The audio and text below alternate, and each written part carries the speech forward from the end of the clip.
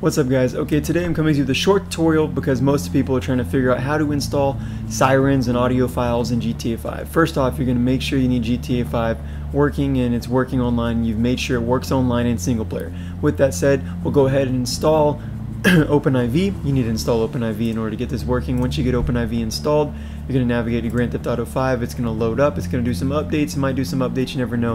And then what you're going to do is I'm going to make a mods folder. You're going to make a mods folder by going to your root of your GTA 5 directory, and you just make a folder like this. Right click, new, make a folder, name it mods. Inside that folder, every RPF that you have to edit, like whenever you go to install a mod, say it needs to be installed in this RPF or this one, where you're going to right click and copy them, and then you're going to paste them in here.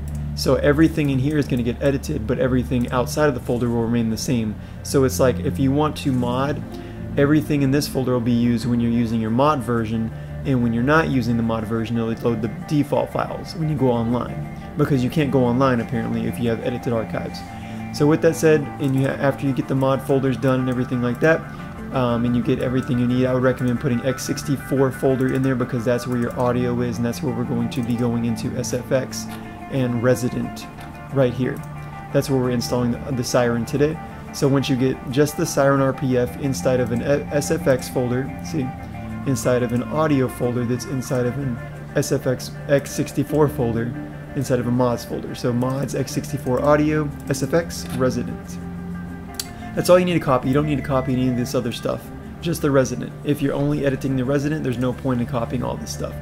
Okay, now that you've done that, you navigate back to OpenIV, and if you click the mods folder, it should show up. You're going to hit x64 audio, you're going to go to SFX, go to Resident. Once it opens up, you're going to go down Vehicles. AWC is the file that has all the Sirens and everything in it. So what you're going to do now is you're going to go up to the top and go to New, Import Formats, and you're going to whatever you downloaded. See, I downloaded the Smart Siren. You're going to go into that folder.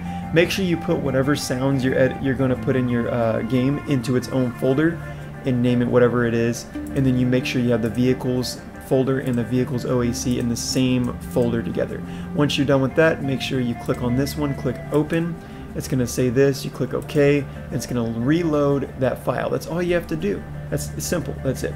Now when you go in game, it should work. If it doesn't work, you need to make sure this says install plugin.